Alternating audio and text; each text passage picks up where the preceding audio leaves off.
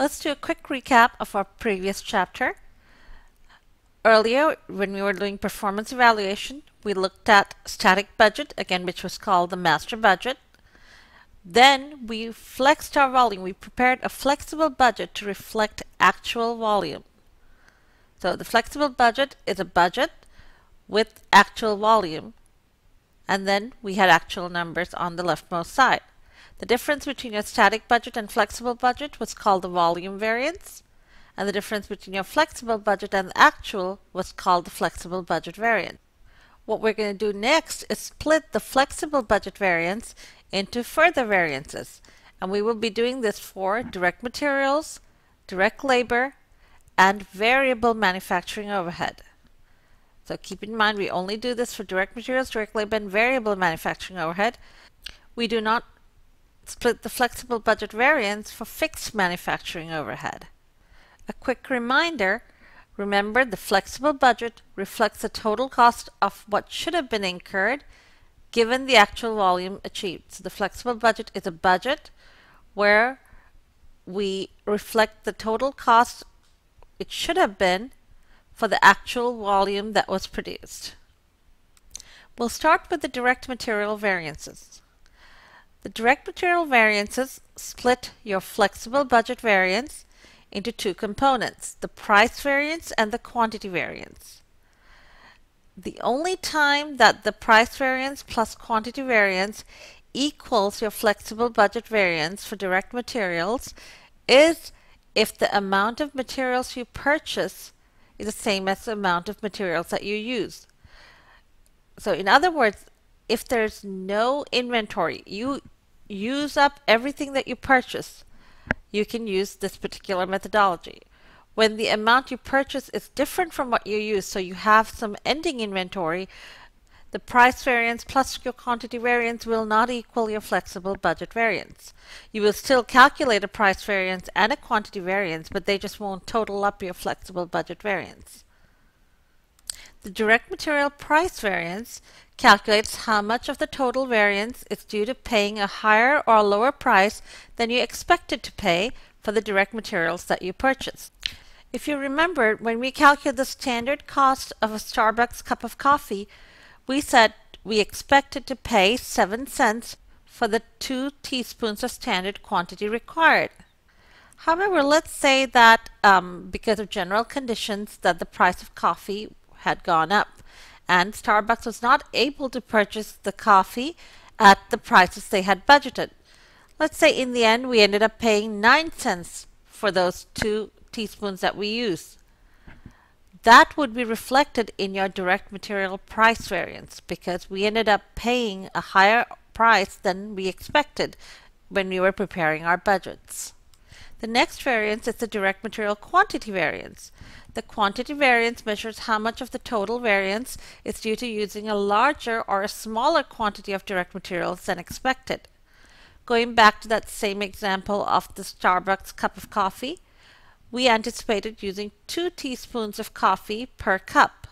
But let's say that the person who was preparing the cup of coffee happened to drop 1 teaspoon on the floor as he was preparing the coffee. So now, how much coffee did we use for that 1 cup of coffee? We used 3 teaspoons. We used a larger quantity than we anticipated when we were preparing our budget. That would be reflected in the direct material quantity variance. We'll take a look at how to calculate these two variances next. The way that I'm going to show you how to calculate these variances is very different from what is shown in the book. The book gives you formulas how to calculate all of these variances. My method is the same, uses the same formulas, however, it's more visual method and I don't use formulas, I just explain how it's done. So you are welcome to use whichever method you are comfortable with. However, use one method and stick to it. If you are going to use your formulas, make sure you write these formulas and bring them to class, and also write those formulas on your index card that you will bring for the final exam because you will need them. There are quite a few formulas. If you're going to use the method that I will show you, stick to that method. Both methods end up giving you the same answer. We're going to use this question to calculate our direct material variances. This question says what is the material price variance, but I will show you how to calculate the price as well as the quantity variance. Pause this video, read the question, and then we'll continue in a minute. Whenever you're calculating direct material variances, the very first thing you always have to do is to see whether the quantity of materials purchased and used are the same. If they're the same, you use one method, and if they're different, you use another method. We're going to talk about how to calculate direct material variances if the amount purchased and used is the same. So here, I've underlined it. We see that the amount of raw materials purchased and used were 1,000 pounds. They are the same, so now we can go ahead and calculate our variances. The format that we're going to use is the same format you will use to calculate your direct material variances, direct labor variances, and variable manufacturing overhead variances. You're going to set up, every time you calculate a problem, you're going to set it up this way. On the right hand side, you will have your standard quantity and your standard price. In the middle column, you will have your actual quantity and standard price. And then in your leftmost column, you will have your actual quantity and actual price. If you remember these three columns, you pretty much got down your direct material variances, direct labor variances, and your manufacturing overhead variances. You don't have to remember anything else but just these three columns, and then you apply the knowledge that you know. Again, on the left-hand side, it's standard by standard. On the middle column, you flex the quantity, so you've got actual quantity this time to reflect your actual quantity that you ended up buying, multiplied by the standard price. And then on the leftmost column, you have actual quantity times actual price. Now we're going to go ahead and put down numbers. What was the standard quantity allowed for our production? They said that the standard quantity allowed was 900 and the standard price was $10. Therefore, your standard cost is $9,000. Now we're going to flex. We're going to flex this quantity to reflect the actual quantity. So what was the actual quantity that we ended up purchasing and using? They said the actual quantity was 1,000 pounds. So we take 1,000 pounds, but remember, we still have to stick with our standard price. Our standard price was $10. Therefore, this number is equal to 10,000. And then finally, we've got our actual quantity times actual price. Our actual quantity was 1,000 pounds.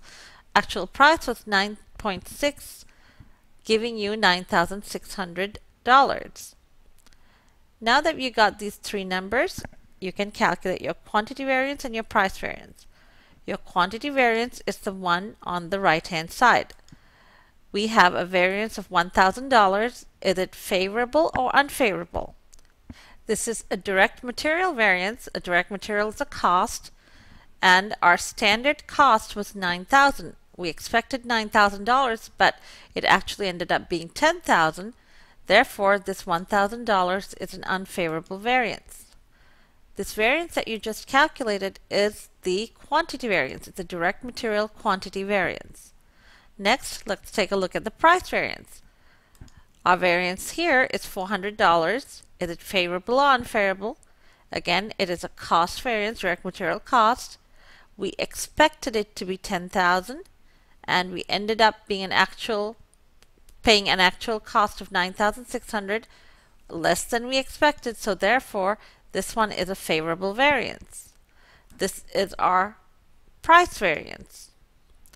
Remember, when the quantity purchased is the same as the quantity used, you can add up your price variance and your quantity variance, and that will give you your flexible budget variance. In this case, your flexible budget variance is $600 unfavorable. You had 1,000 unfavorable, 400 favorable. You add the two up, it's 600. You're actually not adding it, you're subtracting 400 from 1,000. Another way of doing it is look at the difference. 9,000 is what we expected, or what was our standard cost. Our actual was 9,600. The difference is 600 unfavorable. Next, let's calculate the direct material variances when the quantity purchased and the quantity of direct material used are different. We're going to use this question to calculate our direct material variances. Again, the very first thing you always need to look for is whether the quantity of direct materials purchased is different from quantity of direct materials used. Here we do see that the direct materials purchased was 40,000 pounds, however direct materials used was 35,000 pounds. So we cannot use the approach that I showed you in the last question.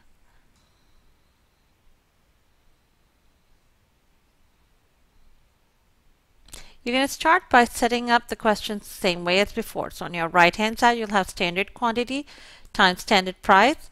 You're going to have actual quantity times actual price on your right hand side, and then in the middle you will have your actual quantity at standard price.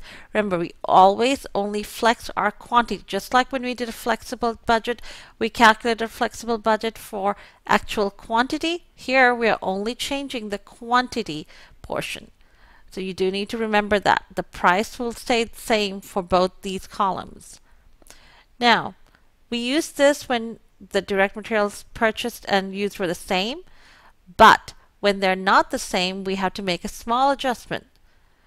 The middle column, you're going to have two middle columns. One, you're going to have actual quantity used, and then you're going to do another calculation for actual quantity purchased multiplied by the standard price. That's the only difference that you're going to do. And now we can fill in our numbers here. All the numbers you need were given in the data table. So let's look at the standard quantity. The standard quantity that you need was 10 pounds. However, that 10 pounds was for 1 unit. How many did we have? We produced 4,500 units. Therefore, your standard quantity is 4,500 times 10 pounds. Let's look at your standard price. Your standard price was 75 cents per pound, which gave you your standard cost for the 4,500 units to be 33,750. The 33,750 is the standard cost of our direct materials. Next, let's take a look at how much was actually used. They told you that we used 35,000 pounds. So we put that number under actual quantity used. We don't need to make any calculations because they've already told us the total number of pounds that they used. And then you just multiply that by the standard price of 75 cents, giving you 26,250. Now you have the two numbers that you need to calculate your direct materials quantity variance.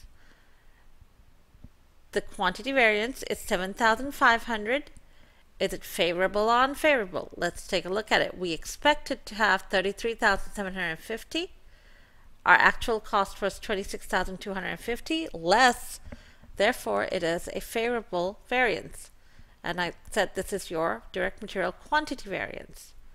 Let's calculate your direct material price variance next. We'll start with your actual numbers. They told you that your actual quantity of direct materials used was 40,000 pounds. The actual price that they paid was 85 cents per pound, giving you a total of $34,000. Now let's move on to the middle column, which we are going to calculate right here at the bottom. Actual quantity purchased again was 40,000 pounds. We purchased 40,000 pounds. However, the standard price is 75 cents, therefore it gives you $30,000 as your total. Now you can look at the difference and that will give you your price variance.